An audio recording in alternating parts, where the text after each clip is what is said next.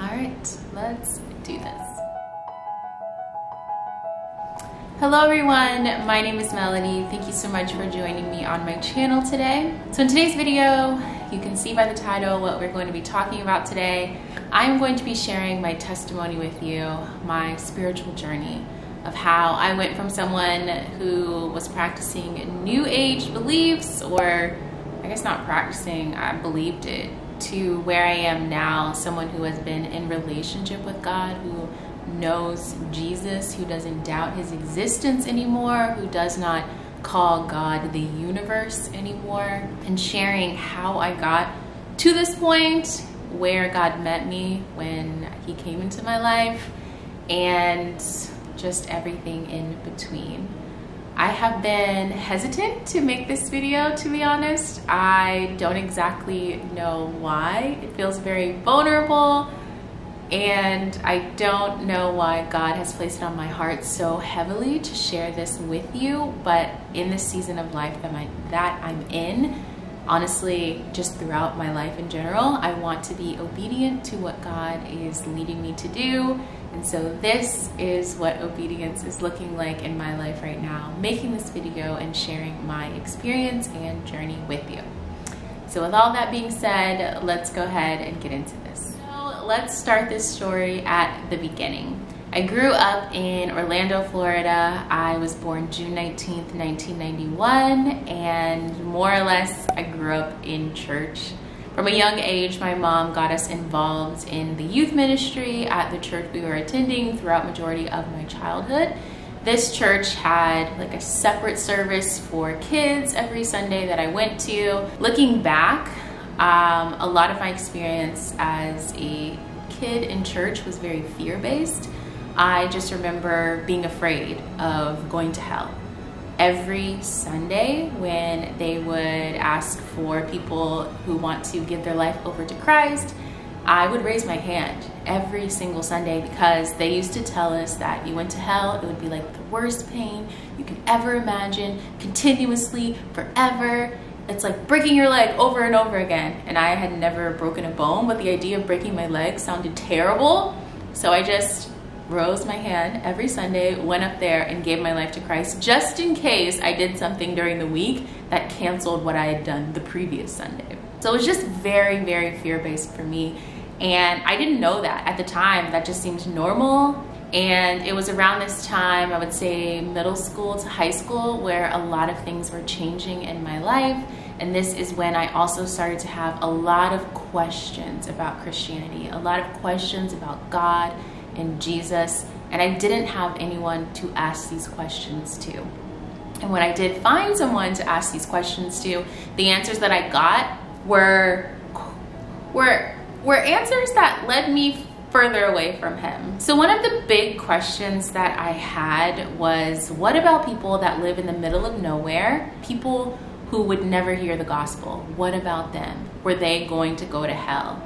And I remember in my golf program, there was a pastor or a preacher or someone who was in the church, and I asked this question to them. His answer to me was that they should just know. And I was like, that doesn't even make sense. Even as a middle schooler, I was like, that doesn't even make sense to me. And he said they should just be able to look around the world, to look at the sun, the moon, the sky, the stars, like look around and see God's handprint in everything and just know God. And that just didn't make sense to me. And I just couldn't wrap my brain around that. And it just did not ring true to me. And it felt like if that is what God is really expecting, I don't know about this God. So around this time where I'm starting to have all these questions and no one to ask them to, or people answering them that aren't answering them in the best way, my life is changing dramatically because my parents are divorcing. And so the divorce was very, very hard on everyone in my family. My life completely changed. I went from going to a private Christian school to going to public school. The dynamic of my family was changed. I grew up really close with my dad, and he was no longer living in the house because of the divorce. And so everything in my life was changing. our routines around going to church, the church we went to, that was changing as well. And it just became a very, very transactional church experience. We would go in after worship was over and we would leave before the call to altar prayer to avoid the traffic. And we would just kind of be in there 35, 40 minutes and leaving on Sunday. And that was really my life until I went to college. So I went to college having all of these past experiences, and honestly, when I got to college freshman year, I was at FIU in Miami. The last thing on my mind was God. I wanted to do me, okay? I was free. I could do whatever I wanted. And I started smoking, I started drinking, I got into a serious relationship, and I started having sex, and I got heavy into all of that. By the end of my first semester as a freshman, almost every friend I made was either expelled or suspended from attending school due to the activities that we were participating in around drugs.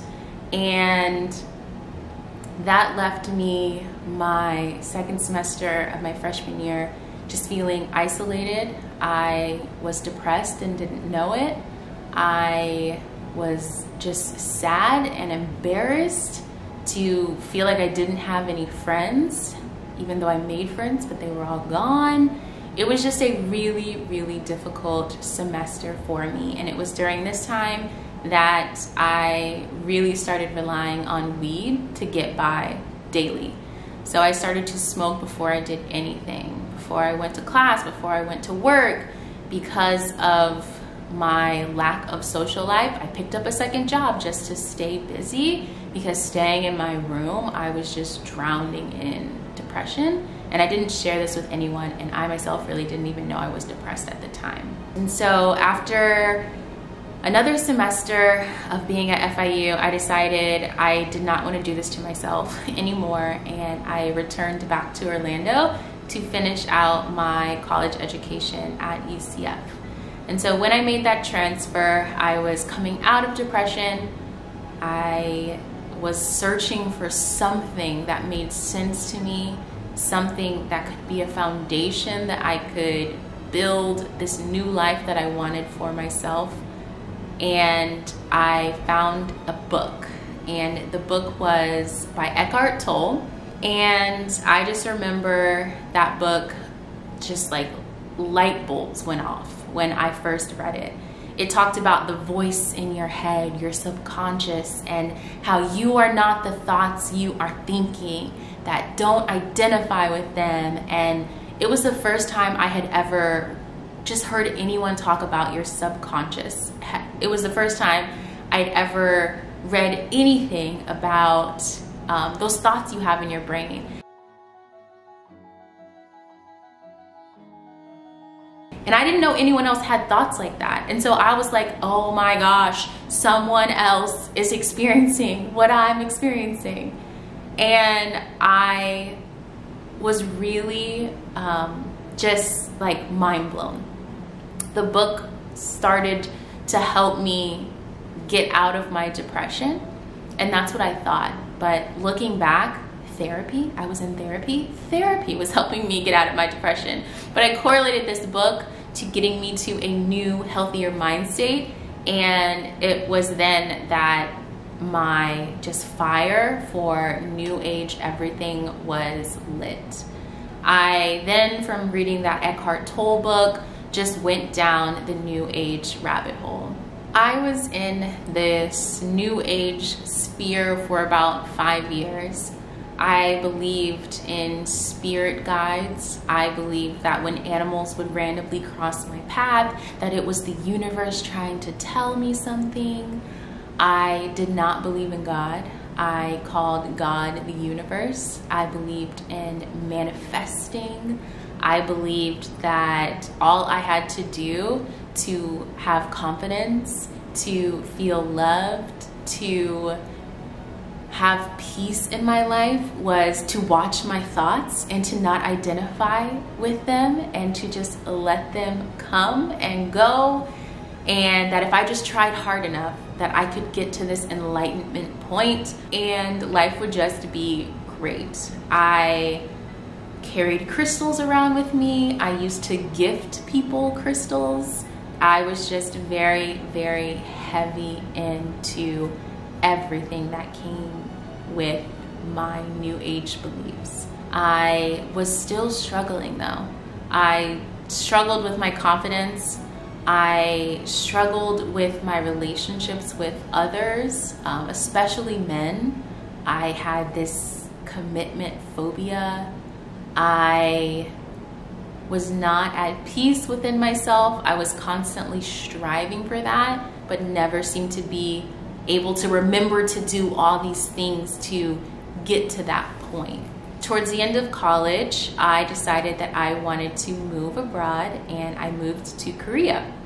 And that is where God found me, or met me rather. When I was in Korea, I was isolated. I went there knowing absolutely no one. Luckily, I met people, but within the first 3 weeks of me moving across the globe, I had a breakup. And so I was absolutely in love with this person that I was dating, and he broke up with me, and I was devastated. I had never cried so much in my life. And again, I was isolated. I met some people, but I've only been here for 3 weeks, and I didn't feel comfortable just boohoo crying around them, but I was heartbroken. I was just so incredibly sad, so incredibly isolated. I didn't know what to do. I didn't know who to turn to. And it was in those moments that God really just met me there. I did not think I was gonna cry.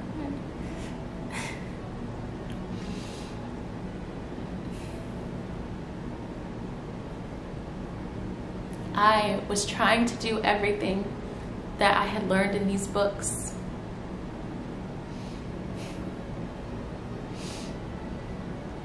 To get myself out of the sadness that I was feeling. But nothing was working. And I have to backtrack a little bit to let you know that I lived in a small town called Yeongju, and you have no control over where you are placed when you're an epic teacher. And it just so happened that in my incoming class, spring 2015, there were 2 other girls who were going to be placed in the city of Yeongju with me, and they would end up becoming 2 of my best friends. And one of them was an ex-missionary.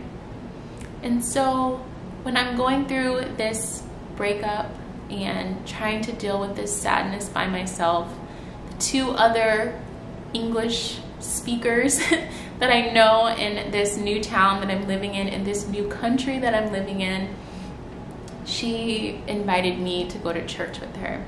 And after we would go to church on Sundays, we would go eat shabu shabu afterwards, which is kind of like a hot pot. And I finally had someone to answer all of those long-standing questions that I had about what happens to people who never have the experience or never get the chance to have someone tell them about God. Are they gonna go to hell? What is the meaning of this? What is the meaning of that? And it was questions that were keeping me from even looking over at God, thinking he's cruel, thinking like I don't want anything to do with someone who would do that. And it was just such a very specific gift to me to have someone, an ex-missionary who has been trained to answer and engage and bring people to Christ, to have her as my friend and to have been placed in this town with her. We had an incoming class, again, epic spring 2015, of 300 other foreign teachers, and God orchestrated for us to be in the same town. And it was something that she said to me one day after church that had changed my life.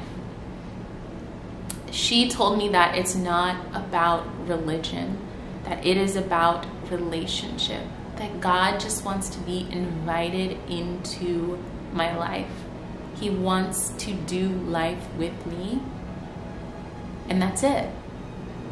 And it was in that moment that I thought, I can do that. I want that. I want to do life with someone. If that's all it is, I can do that. And my life was changed then. I decided that I wanted to get to know God more. I just had never felt such peace, and I was coming to realize his extensive love for me.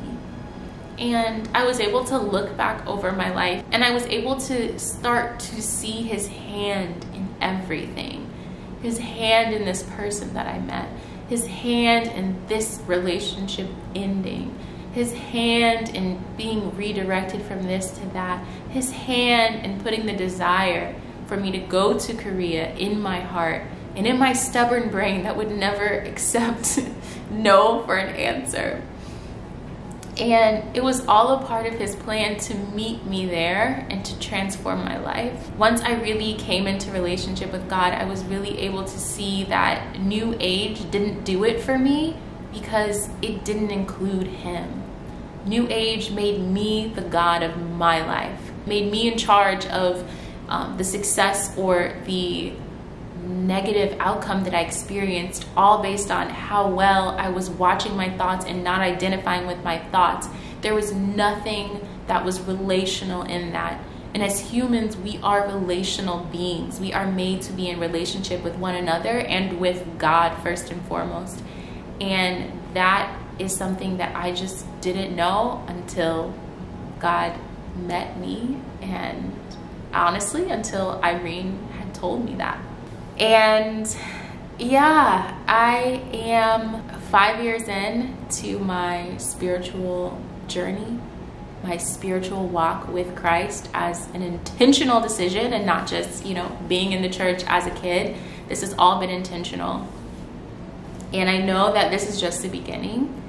And I am just hoping this video can encourage anyone to look towards him and to know that he is always pursuing you. And regardless of what you call him, he is always ready to welcome you whenever you are ready to acknowledge that he's right there. And yeah, I am really glad that I was able to share this with you guys.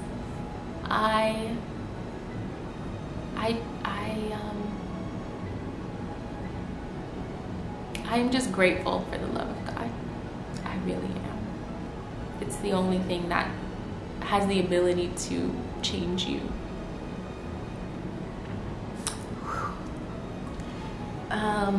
So yes, thank you guys so much for watching this video.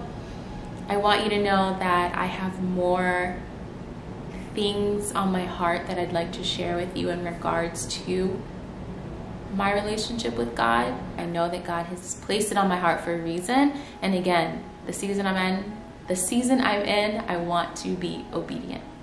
So with all that being said, I will see you in my next video. Bye guys.